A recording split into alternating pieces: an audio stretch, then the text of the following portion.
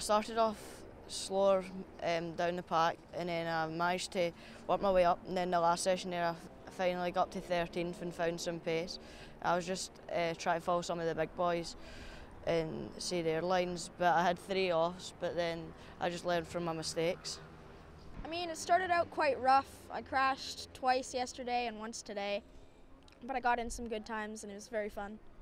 I mean, I'm of course very nervous and all, being a new person, but I'm excited and hopefully I'll do well. Overall, it was good, to be honest. I was getting used to back to the standard bike. I've been on the 600 and the full Moto3 for a while. But yeah, it took me a while to get back used to the bike, but today it's got faster and faster and more consistent, and overall it was just good. I'm excited for the first round.